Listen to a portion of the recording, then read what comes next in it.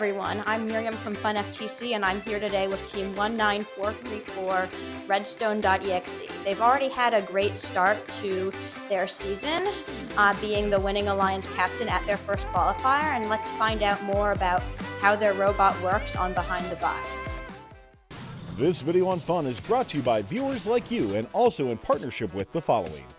Discover how Kettering University students engineer their success with Kettering's amazing co-op employment programs where students earn great pay and gain valuable experience. Those accepted into Kettering University can apply for a robotics scholarship, providing up to an additional $5,000 a year in tuition assistance. Head on over to kettering.edu/first to learn more and apply.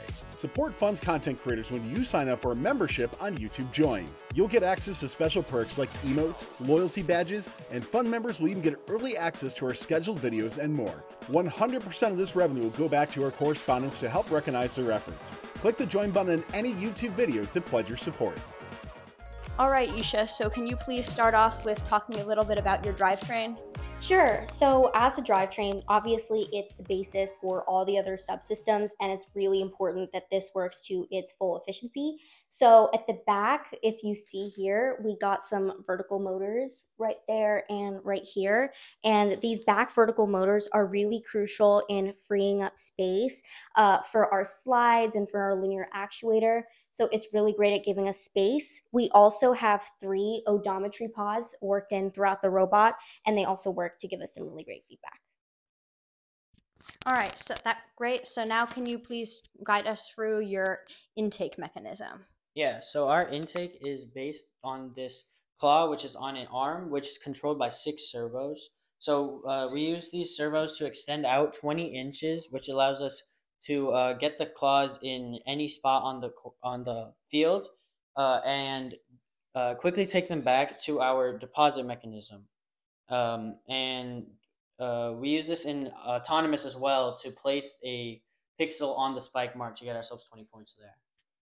Great. And so can you tell us a little bit like about how this works? Like I see you have like some chain there. So like does it like servo powered or like how does it move? Yeah, sure. So we for the first degree of freedom, we have 2 servos here which control our main part of our virtual 4 bar, and then we have another servo on the inside here which controls the second part with a chain, giving us a lot of control, even though the servo itself is not at the second 4 bar. And then we have a third servo which turns the claw, allowing us to pick up from the stacks as well as deposit it in or transfer it to our deposit mechanism accurately.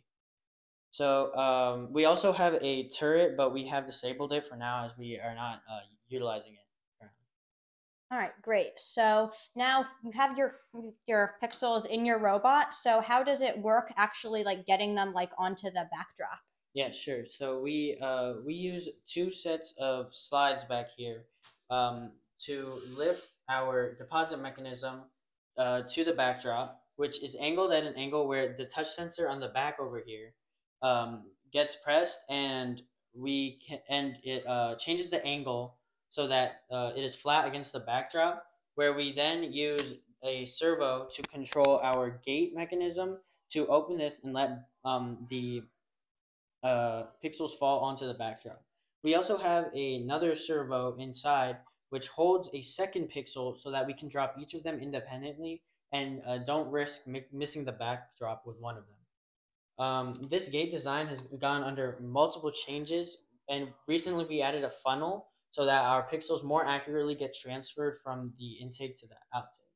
Yeah, so you say it had gone through multiple iterations. So like what other iterations like has it gone through? Yeah. So our deposit first was it didn't have as high walls, and it did have a hole in the middle. So we patched up the hole and we put higher walls, and that allowed us to have more success with getting the pixels into it every time.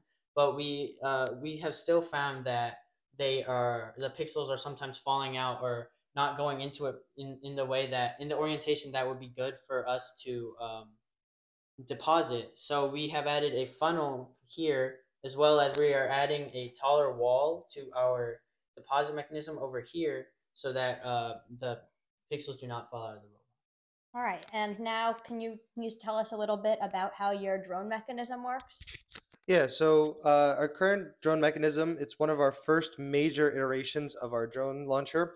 It's custom designed in-house, and it's made, the main part is consisting of three parts: the main rail, the launcher bit, and this lid over here. So the launcher bit is what actually controls and the drone here.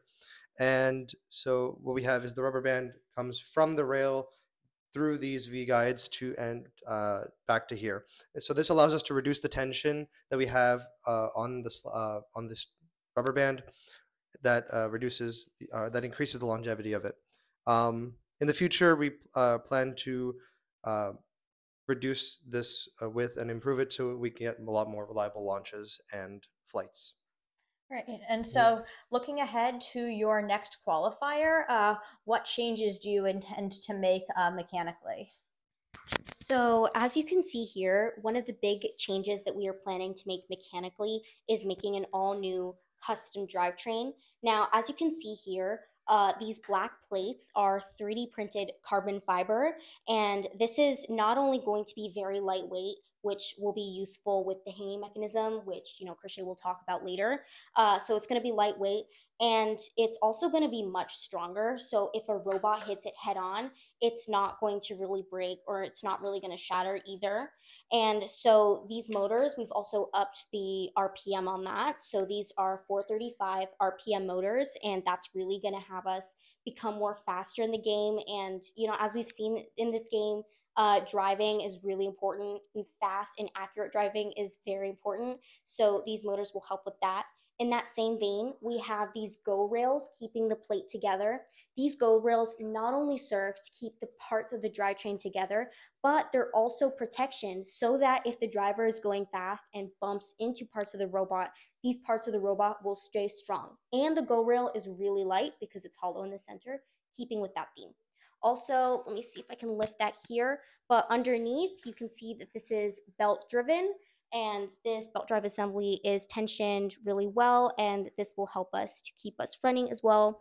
Inside, you can also see that our wheels give us a lot more ground clearance. It's about 1.5 inches of clearance, meaning that we can run over pixels and we're not going to get stuck in them either. And yeah. Mhm. So while we have the robot like this, I want to talk about our odometry that we are going to use for our next robot. So since the middle of our robot is still going to be Go Build a U channels, we're going to use a Go Build a odometry pod in the middle, and our own custom odometry pods on the side plates, because the Go Build a odometry pods are built specifically for these channels. This will mean that we will have to make some programming changes to accommodate the two different diameters of the wheel radii, but and the different encoders, but we will be making these changes. So one more thing that we want to bring to this new robot is our hang mechanism. So currently we're currently working on it, but we have a few iterations. Right now our first iteration was a linear actuator mechanism, which we had mounted on a motor that could allow us to flip it up during endgame and save a bit on height during the actual match. But we found that trying to mount it on this robot was pretty difficult. We didn't have a really good space to put it anywhere and which would not interfere with any place. So we decided to pivot towards a cable-based mechanism over here. You can see that there's a remnants of it. And we had it two cables mounted on or connected to a low torque. I think it's a 43 RPM motor that allows us to have a lot of torque and lift this robot pretty easily. And the way that we were going to mount that or get the hook onto the truss was a beam on a servo that was mounted here. And with this mechanism, this mechanism would allow us to keep, we'd have a magnet here, and it would allow us to keep the hook in place during the 2 minutes. And then when it comes to end game, we would bring it up here, and this would keep it all in place. And then when we land on the when we hook onto the truss, it would allow us to pull the mechanism out. So yeah, that's how we were planning to do it, and we hope to bring it to this mechanism here. Yeah, and the so structuring here. now I'm sure just as impressively as all of your mechanical stuff is your software. So can you please walk me through that? Yeah, sure. So for software, we utilize Java and Android Studio, as well as Easy OpenCV and Roadrunner to effectively control our robot in both teleop and autonomous. So we have this Logitech camera right here, which we use in autonomous to detect our team prop, and as well, and we use Roadrunner with the odometry ponds that we mentioned earlier to control our robot so that we go to the same place every time and can drop a pixel, park, and or drop both pixels and park every time. On top of this, for our next robot, we are going to be replacing the Logitech camera with a Husky Lens AI camera, which will allow us to use to create a object recognition software, which we can use to make our robot more intelligent during the autonomous and teleop periods to hopefully speed up the intake and deposit of our of pixels. Great. So Team 194 from 4, thank you so much for your time and good luck in the rest of your season. Thank you. Thank you for This video on fun is brought to you by viewers like you and also in partnership with the following. Discover how Kettering University students engineer their success with Kettering's amazing co-op employment programs where students earn great pay and gain valuable experience. Those accepted into Kettering University can apply for a robotics scholarship providing up to an additional $5,000 a year in tuition assistance. Head on over to kettering.edu/first to learn more and apply. Don't forget to like, subscribe, and ring the bell to stay up to date on our new videos. Keep the conversation going and provide your input to our content. Most live shows can be found on the First Updates Now YouTube channel, live competitions at twitch.tv/firstupdatesnow, and join our Discord at discord.gg/firstupdatesnow. Check our other social offerings on TikTok, Instagram, Facebook, and Twitter.